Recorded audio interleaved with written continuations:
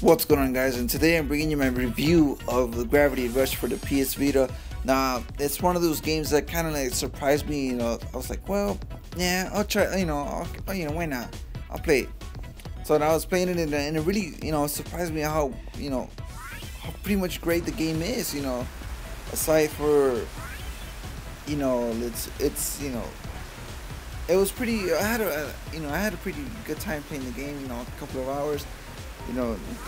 But a few hours up into it, I started liking the game. Like at the beginning, they'll tell you, a bit of the story, and then the story unfolds as you go through the campaign and everything. There's also side missions, which are pretty fun.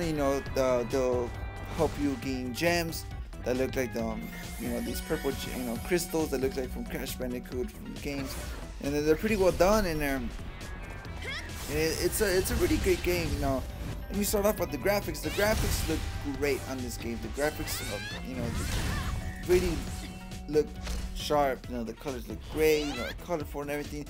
But the graphics remind me of kind of like Borderlands 2 in a way. But still nonetheless, the graphics are pretty much great. And now aside from that, the controls are pretty simple. Circles to control, to pick up pretty much anything on the ground that's removable, like such as a person or a box or a trash can. That's that.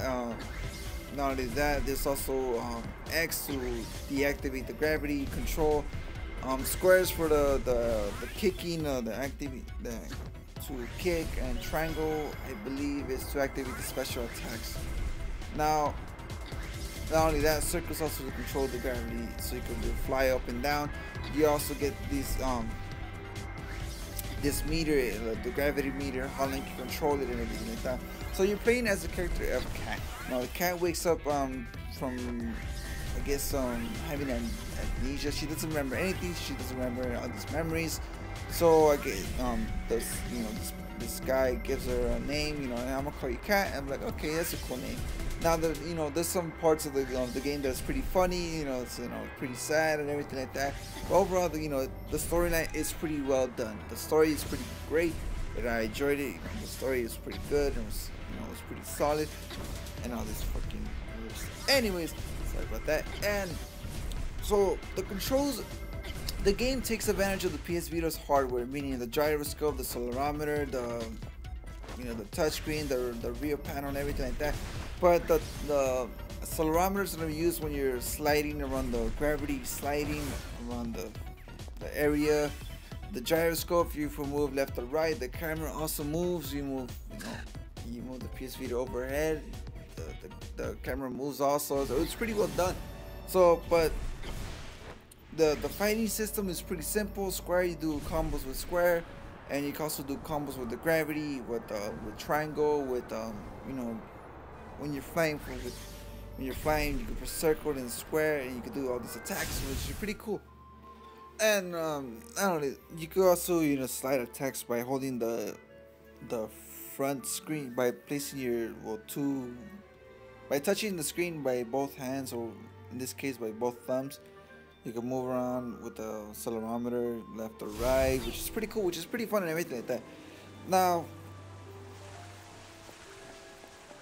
aside from there's not really a lot of dialogue, I suppose. There is, but not like a voice dialogue. I suppose the cat speaks some foreign language I don't understand. I thought it was French, but I don't believe it is. But none of that, not a lot. It's mainly text. It has a comic book style cutscenes, in which you will see throughout the video, and pretty much conversations are just plain text, and it reminds me a lot of Final Fantasy. You touch the dialogue, and that's it. You move on, and it's pretty cool because not only that, there's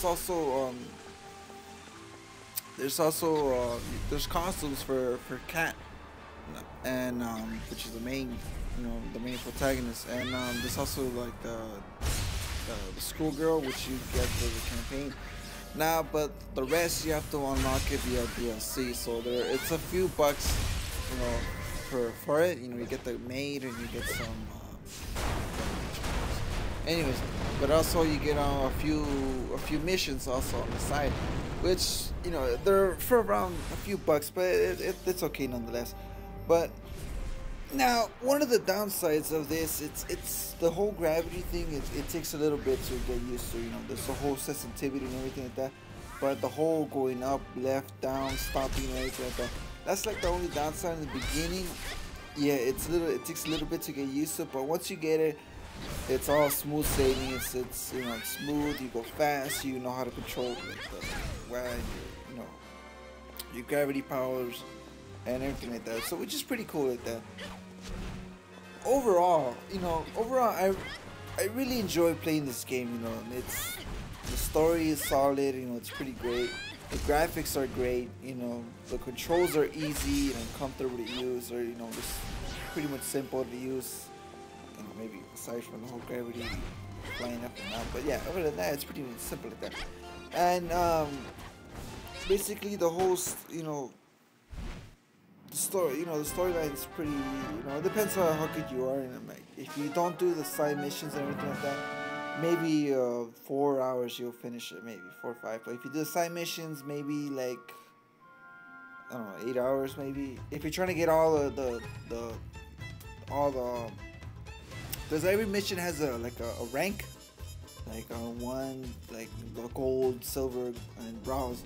So if you try to get the gold, it might take you a while to get all of them. So there's also like other secret Easter eggs, hunts. You know, there's missing people around the whole town. So it's pretty much cool. Now, one thing I like to highlight is the music. The music in this game is brilliant. Now, this music reminds me a lot in certain sections of the towns. It reminds me of a House Moving Castle. Now, if you're unfamiliar with that movie, go watch it. It's a great one. Now, it also reminds me of a few Final Fantasy games, old school Final Fantasy games from certain towns. And there's also some hidden adult dialogue in there. Only some certain kids might, not kids, certain teenagers or adults might get. For if you're a kid, you're like, you might not notice it if you're a kid. Then you're probably like, tell me, I won't tell you.